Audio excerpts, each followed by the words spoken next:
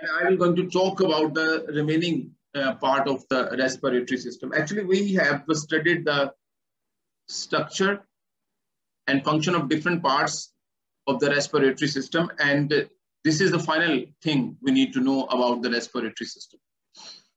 Air travels through the nose, and then from the larynx, it enters into the trachea.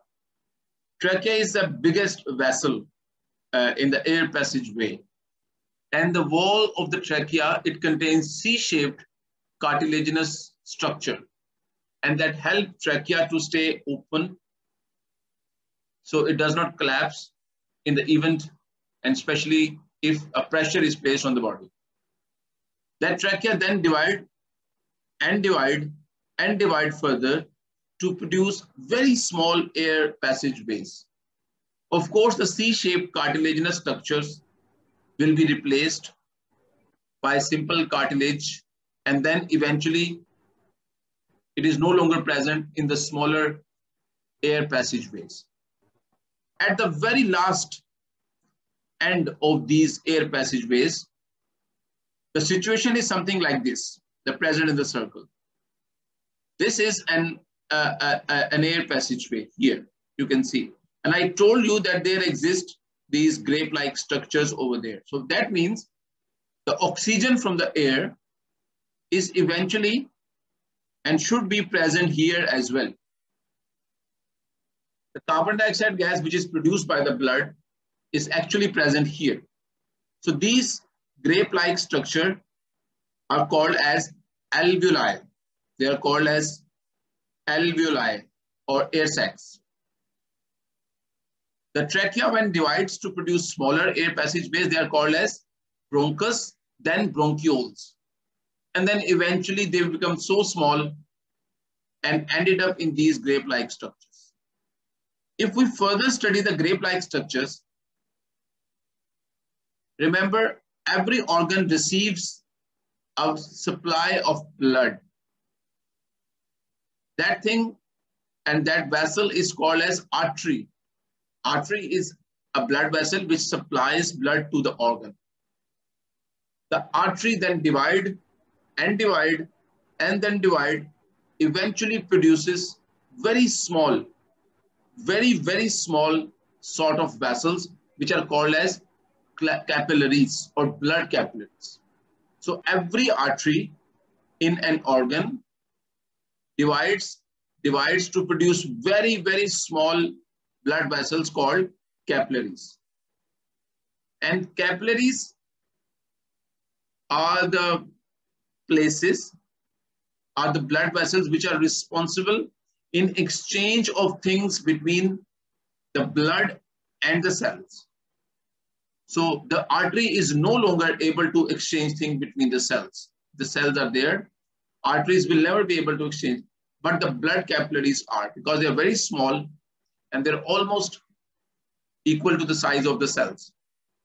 Then these blood capillaries rejoin together again, rejoin, reconnect, rejoin, reconnect, and then eventually create a vein. So a vein is something which takes the blood away from the organ. Okay, so there should be an artery, and this is the artery which brings the blood from the heart. And that artery then divides and then divides and eventually produces a very small vessels called blood capillaries. These blood capillaries are present around the alveoli. So now look at this molecular orientation of all these structures. So there are alveoli, and within those alveoli there is oxygen is present from the air passageway. So air passageway brings oxygen. And on the alveoli, there is blood capillaries. And those blood capillaries are the smallest vessel containing blood. So what that means, this is the place where oxygen will get dissolved into the blood. And I can tell you, there is a protein called hemoglobin which is present within the blood, which is responsible in capturing that oxygen. It captures the oxygen and then it will become oxyhemoglobin. It's called oxyhemoglobin. So all the blood which touches the alveoli, it comes out with lots of oxygen. So the blood which is coming from here, from the artery, is called as deoxygenated blood. It is the blood with less oxygen. But when it passes through the alveoli, the hemoglobin absorbs and captures oxygen. And then this blood in this vein, now you should be able to distinguish between blood and the artery and the vein. Now this vein carries the blood with excessive amount of oxygen. And then that oxygen will then take to the heart, and from the heart it is distributed to the rest of the body. So that is how the exchange of oxygen occurs. But at the same time, this is also the place we know that the carbon dioxide gas saturation, the carbon dioxide gas concentration is higher in the blood because it is produced within the cells. Think about the context of the cell. If this is the cell and here is the blood vessel outside the cell, due to the metabolism, oxygen is consumed within the cells and carbon dioxide gas is produced. I'm sure you should remember the very famous equation. The glucose is burned down. The process is called as respiration, and that produces carbon dioxide gas, water, and energy. So oxygen is consumed, carbon dioxide gas is produced in the blood. So the concentration of carbon dioxide gas is higher within the blood capillaries. That carbon dioxide gas is then exported into the alveoli. And then from the alveoli, it is collected into the air passageway, and from the air passageway to the bronchioles, from the bronchioles towards the bronchus, from the bronchus towards the trachea, from the trachea towards the nose, and then to the outside of the body. So when we inhale gases, because of the difference in the partial pressure of oxygen, that's important.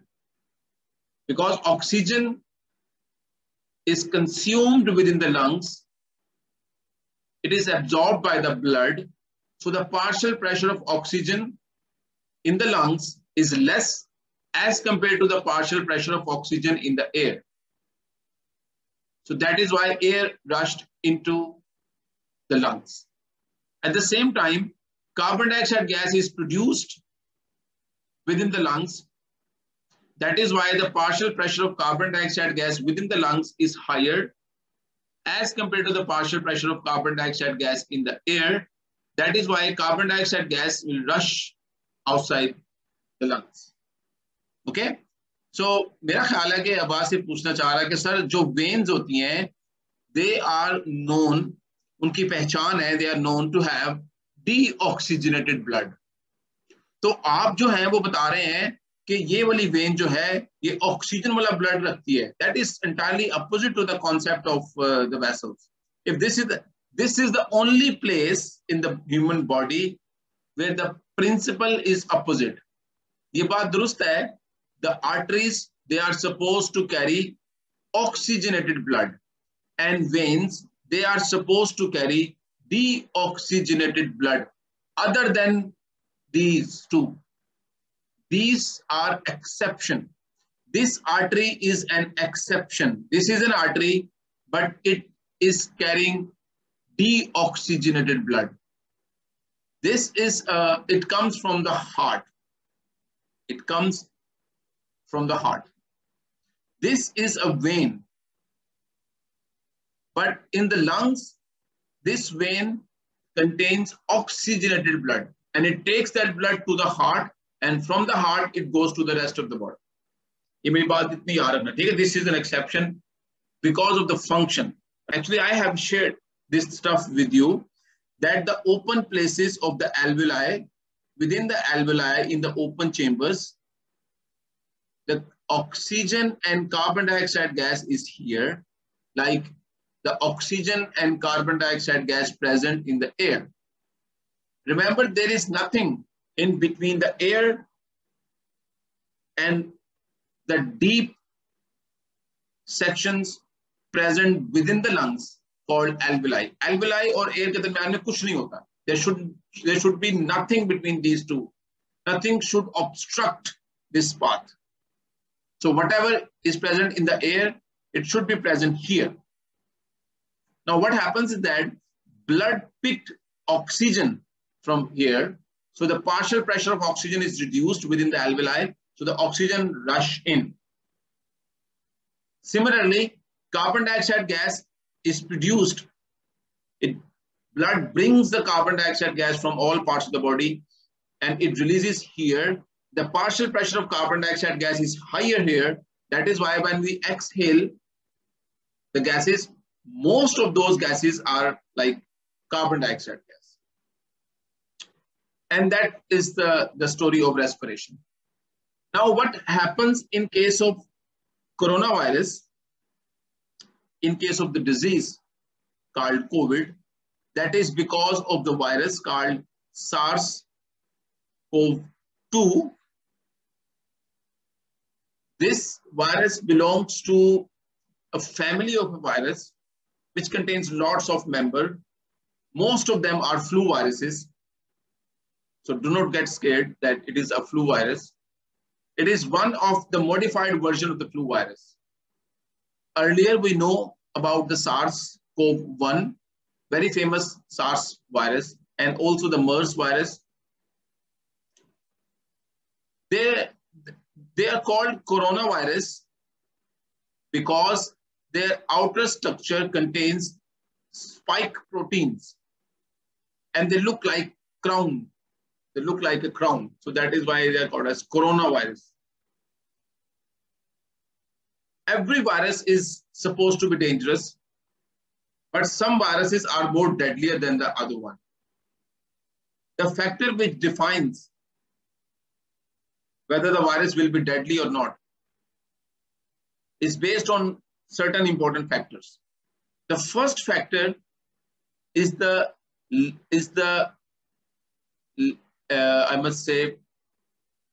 extent of their infectious capacity, how well they can propagate the infection, how well they can spread as a virus, their potential to infect people.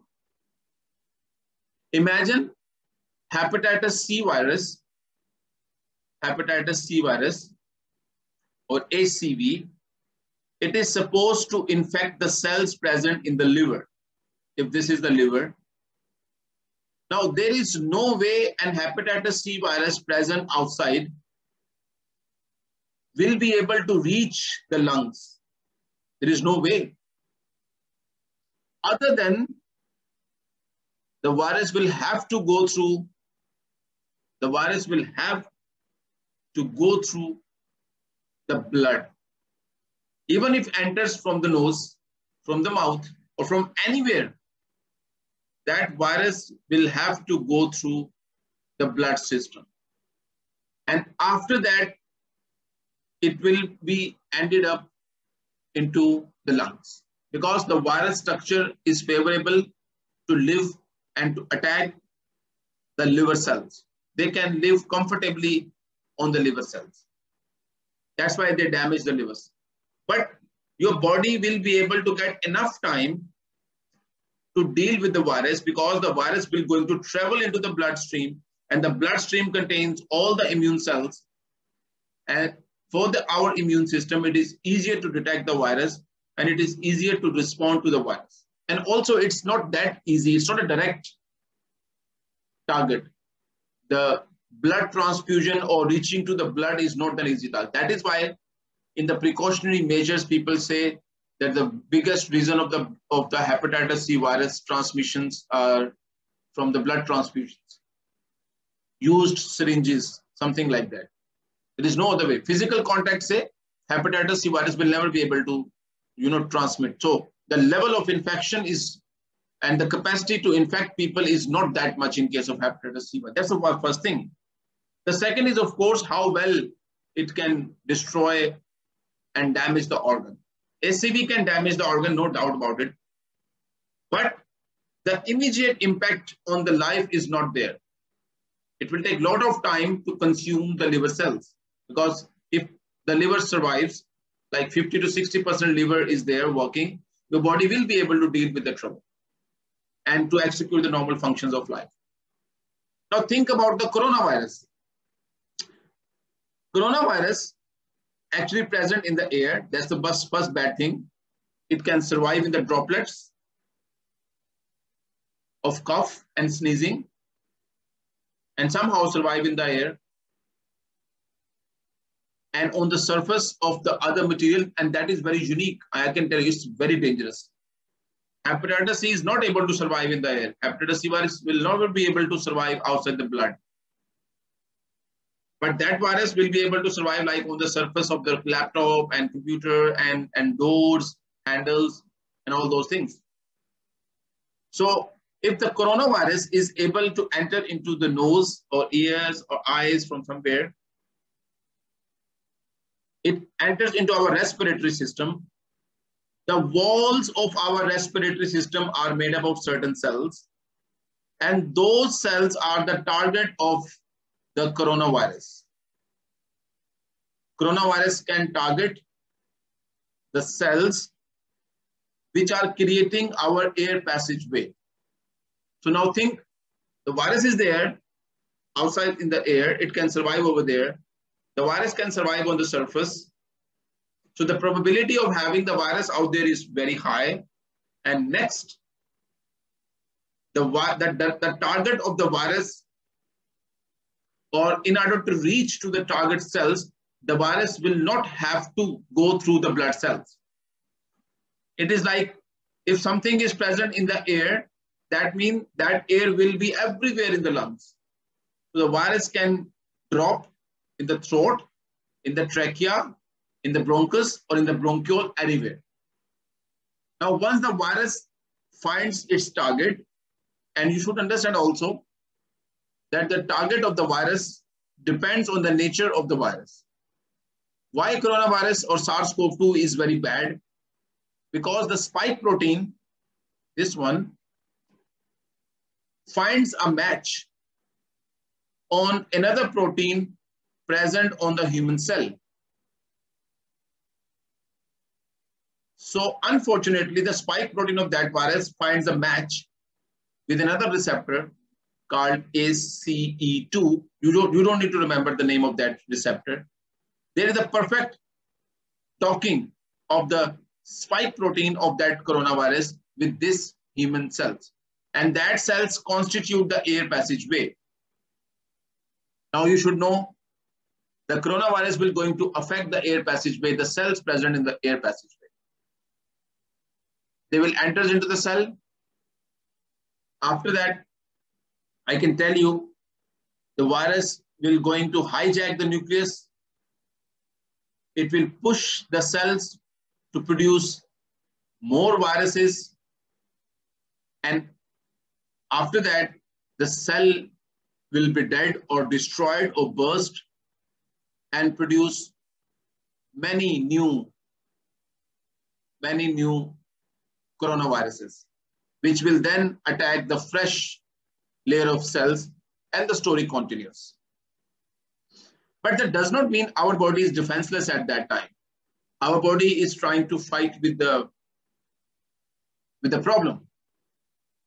Our immune cells, the very famous beta cells, and our T cells, they try to curb and they try to fight. They rush towards the site of infection within the lungs and they try to kill the infected cells in order to reduce the number of viruses. That battle, that fight results in the creation of a lot of debris here. lot of debris here. Dead bodies होती है ना cells, they create lot of debris. And imagine obstruction in the air passageway. What will happen? Because of that debris in the air passageway, there is an obstruction in the air passageway. Our lungs will not be able to receive maximum amount of air. It is like, for example, if our lungs are receiving 100% oxygen before, now they are receiving like 98% oxygen from the air. Their oxygen saturation level goes down. If the infection wins and it spreads in the lungs, the ability and the efficiency of our lungs goes down. So earlier, before infection, it is 100%, then 98%, then 90%, and then the person needs a hospital after that.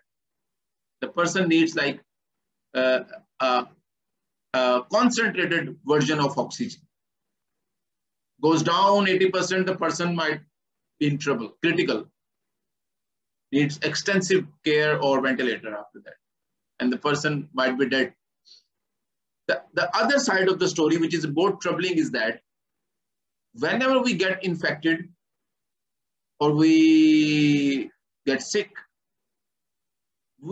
our immune system fights with that trouble, and our immune system needs energy to deal with the trouble, to produce more cells, to produce more soldiers, so they can go and fight and kill the viruses.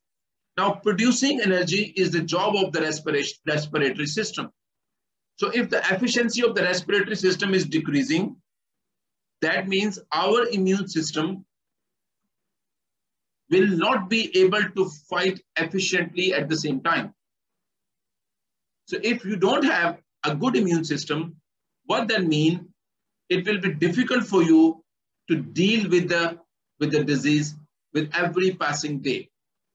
So the doctors then supply a concentrated version of oxygen so that your lungs do not need to work that hard. They can get more oxygen, more energy, more immune system working, more immune system efficiency, and eventually they will kill the cells. Our immune system most of the time can kill the cells comfortably, can kill the virus comfortably.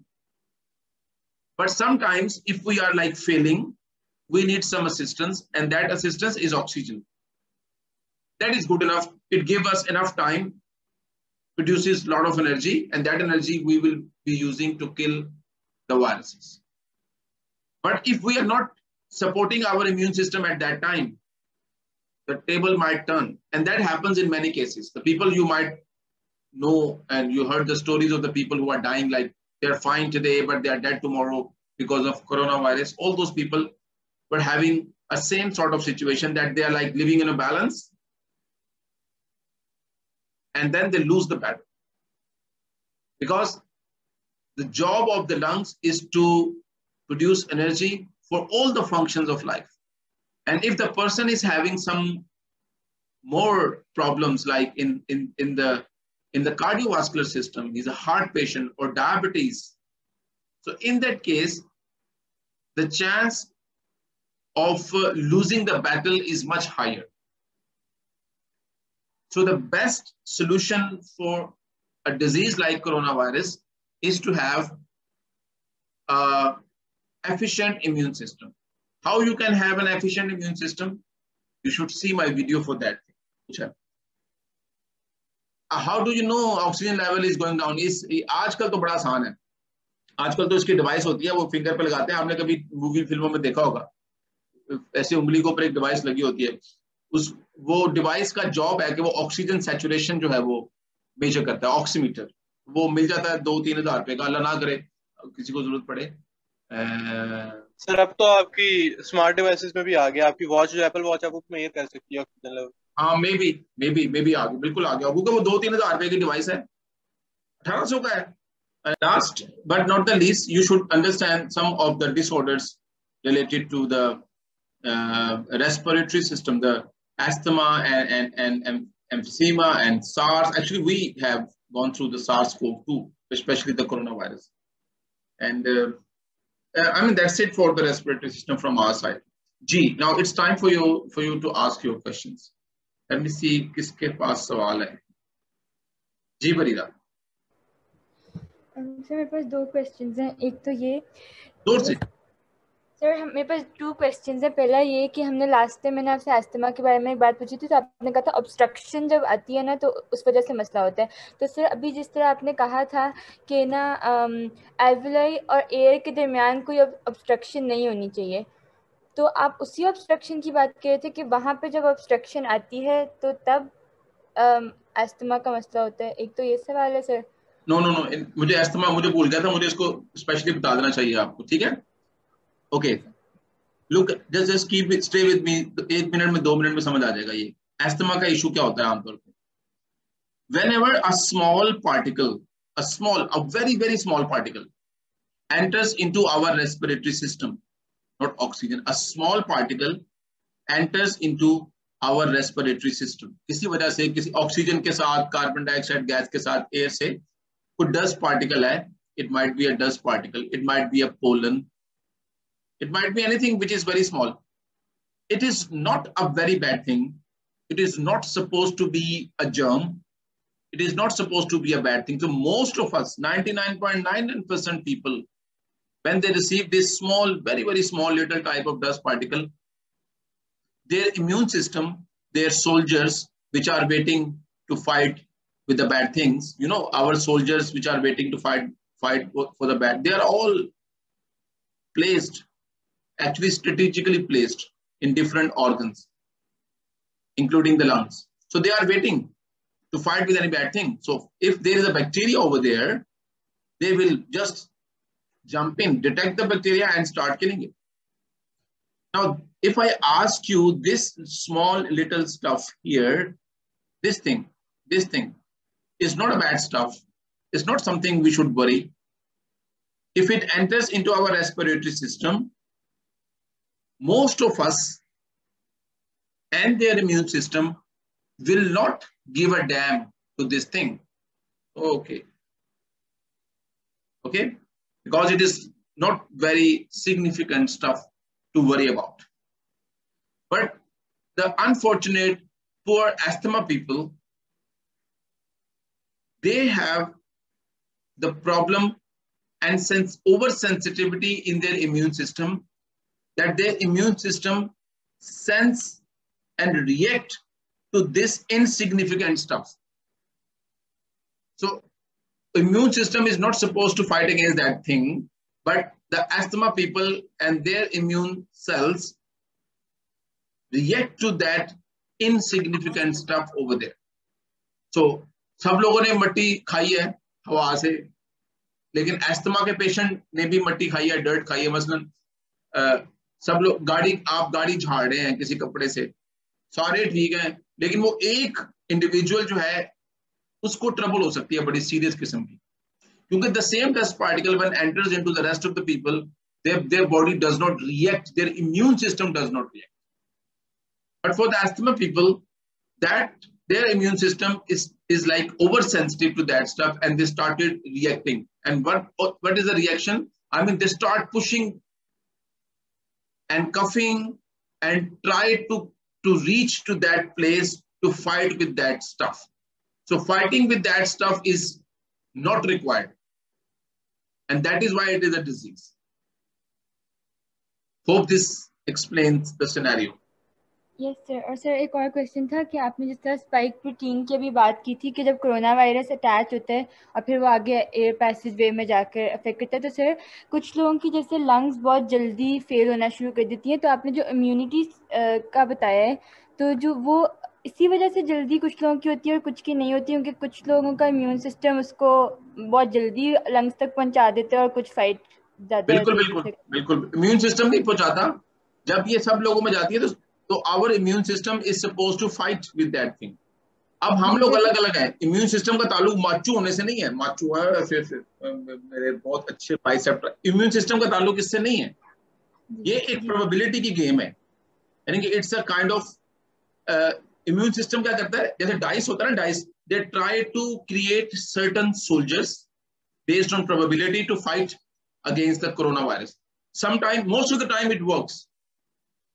हम लड़ते आ रहे हैं बेशुमार बीमारियों से और अक्सर हम जीत जाते हैं, यानी कि हम ज्यादा हेल्दी रहते हैं ना और कम बीमार होते हैं, which means that most of the time we win the war.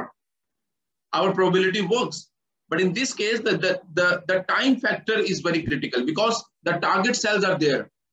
वो बिल्कुल बाहर है target cells. अगर आप हारेंगे तो आप किस चीज को लूज करेंगे? आप efficiency of lungs को लूज करेंगे। जैसे डोमिनो इफेक्ट होता है ना, it is like a domino effect after that. So most of us, जो जैसे खान साहब ने शुरू में कहा था ना कि आपने परेशान नहीं होना इससे, ये आम फ्लू वायरस है। तो वो फ्लू वायरस वो इस सेंस में कह रहे थे, वो गलत नहीं कह रहे थे, मैं उनको एक्सपर्ट्स बताते हैं कि हम में से अक्सर लोगों के पास जब ये जाएगा they will be able to find the answer. 98% लोग उसको खुद ही फिक्स कर लेंगे, लेकिन उन 2% लोगों का क्या? Who will not be able to। अच्छा, अब 2% बहुत मामूली सी मिकदार होती है, लेकिन आबादी के कॉन्टेक्स्ट में और एक लिथल वायरस के कॉन्टेक्स्ट में it's a very big number.